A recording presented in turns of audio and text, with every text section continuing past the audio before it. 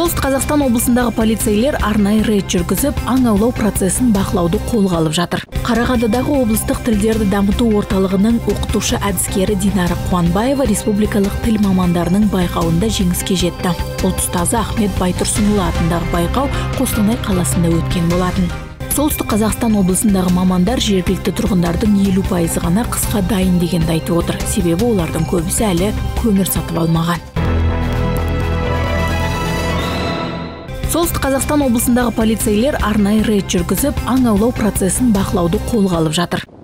Солтүстік Қазақстан облысы ішкі істер департаменті, жергілікті полиция қызметі, табиғатты қорғау полициясының қызметкерлері аулау тәртібі мен рұқсат құжаттарының болуынан бөлек аңшылардың қауіпсіздік техникасында қатаң сақтау қажеттігін айта кетті. Аң аулау барысында атыс қаруын сақтықпен қолданбаудан басқа өрт қауіпсіздігін сақтамаудан және суда жазатайым оқиғаның орын алуы мүмкін. Бұдан басқа спирттік ішімдіктерді асыра ішуге жол берілмеуі тиіс. На территории области будут проводиться рейдовые мероприятия. Облыс аумағында рейдтік іс-шаралар өткізілуде. Орман шаруашылығы және жануарлар дүниесі аумақтық инспекциясымен бірлесіп, мобильді топтар құрылды. Олар аң аулау маусымының ашылу процесін бақылайды. Табиғатты қорғау полициясының міндеті басқа мүдделі органдарға экологиялық қылмыстар мен құқық бұзушылықтардың алдын алу, жолын кесу және анықтау бойынша көмек көрсету. Полицейлер бекеттерде ет өнімдерін тасымалдауға рұқсат құжаттарының барын тексеру бойынша кезекшілікті ұйымдастырады. Арнайы басқа ведомстволармен бірлесіп, ұдайы негізде ормандар, ағаш кесетін жерлер, Есіл өзенінің сағасы, көлдер мен су қоймалары бойынша инспекторлық тексеріс жүргізіледі. Сонымен бірге облыс орталығы аумағындағы бұзушылықтар кездесіп жатады. Петропавлда өнеркәсіптік аймақта полицейлер ағаш көмір дайындайтын шағын зауытты анықтаған. Жауапты тұлғалар полицейлерге ешқандай рұқсат беретін құжаттар мен қала шегінде кәсіпорынның қызметпен айналысуына берілген лицензияларын ұсына алмады. Қазіргі уақытта осы факті бойынша бірқатар сараптамалар тағайындалды. Оның нәтижелері бойынша процессуалдық шешім қабылданатын болады.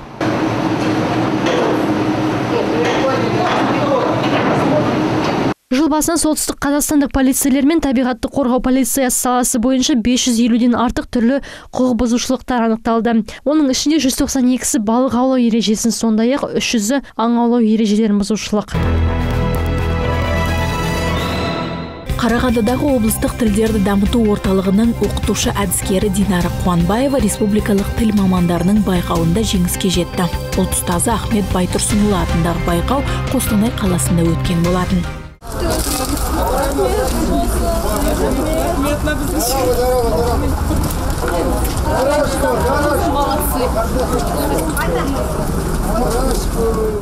Игі шараны Шайсұлтан Шаяхметов атындағы тіл қазына ұлттық ғылыми тәжірибелік орталығы ұйымдастырған болатын. Білім сайысына әр өңірден үздік 14 оқытушы қатысты. Олар өзге ұлт өкілдеріне қазақ тілін оқытып жүрген тәжірибелі ұстаздар. Сынға түскен оқытушылар байқаудың шарттары бойынша портфолио тапсырып, сабақ барысында түрлі жағдаяттардан шығу тапсырмаларын орындаған. Сондай-ақ панорамалық дәріс өткізген. Жерлесіміз Динара Қуанбаева бұл байқауға алғаш рет қатысқан көрінеді. Сөзінше бұл байқауға ол 4 ай бойы дайындық жасаған. Айта кету керек, Динара ханым бұл байқауда грамотамен қатар 250 мың теңге көлемінде ақшалай сыйақыға ие болды.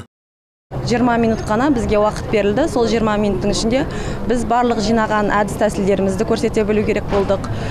Жаңа технологияларымызды, барлық тәжірибемізді бөлісіп, бар шеберлігімізді 20 минуттық сабаққа сыйғызып көрсеттік.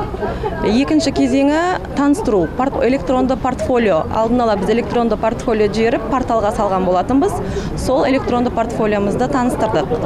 Ал үшінші кезеңі жағдаяттық тапсырма болды. Ол біз ересектерге сабақ бергендіктен түрлі жағдаяттық оқиғалар болып тұрады. Сол жағдаяттан қалай шығуға болады, сол жөнде. Білім саласындағы атаулы байқаудың мақсаты еліміздің әр түкпірінен келген тіл мамандарының өзара тәжірибе алмасуы. Сонымен қатар ұстаздық тәжірибені байытып, заман талабына сай әдістемелік жүйені молайту.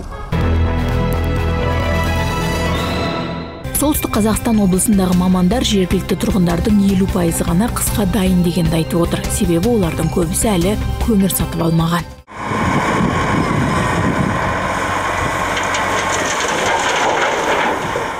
Күздің суық күндері бастала салысымен аймақта көмірге деген сұраныс арта түсті. Қыстың қамын ойлаған тұрғындар көмір сату орындарына барып, қара алтынды сатып алуда. Әсіресе Шұбаркөлдің көміріне сұраныс көп. Биыл енді біз 50 мың тонна объем заказали договором. Енді график бойынша келіп жатыр. ай сайын 7000 тонна, 8000 тоннадан график. Енді вовремя келіп жатыр. Өте жақсы деп айтамын, енді халыққа жағатын енді көмірдің орташа сапасы. Тасымалдаушылардың сөзінше көмір бекетінде 3,5 мың тонна қоры бар. Жақын күндері тағы да бірнеше вагон көмір жеткізіледі деп жоспарланыпты. Бұл былтырғыдай қарбаласты қайталамауға септеседі дейді мамандар. Солтүстік Қазақстан облысында биылғы жылыту маусымына көмір дайындығы жүріп жатыр. Қазіргі уақытта біздің облыстың барлық темір жол тұйықтарында көмірдің барлық маркалары бар. Баға көтерілуі байқалған емес. Нақтырақ айтатын болсақ, осы темір жол тұйығында баға былтырғы жылдан бері 14100 Шұбаркөл көміріне, сол баға қазір қалыпты тұрақты. Мамандардың айтуынша жергілікті тұрғындар көмірді алуға асығатын емес. Өйткені облыс тұрғындарының тең жартысына жуығы әлі көмірмен қамтылып үлгермепті. Сол себепті қысқа дайындалуға кеңес береді. Көмірдің қажеттілігі бюджеттік ұйымдарға биылғы жылға 146 мың тонна, қазіргі күні ол 100% дайындалған. Тұрғындарға қажеттілік 384 мың тоннаны құрайды. Қазіргі күні 50%-дан астамы дайындалған. Қазір 230 мың тонна халықпен дайындалған. Барлық темір жол тұйықтарында көмір қоры 62 мың тоннадан астам. Оның ішінде 10 мың тоннасы облыс орталығында. Қазіргі күні Шұбаркөлдің көмірі 1 тоннасына 14100 теңгеден сатылып жатыр. Қаражыра көмірі 10 мың теңге көлемінде. Екібастұздың қара алтыны 8 мың теңге тұрады дейді сатушылар.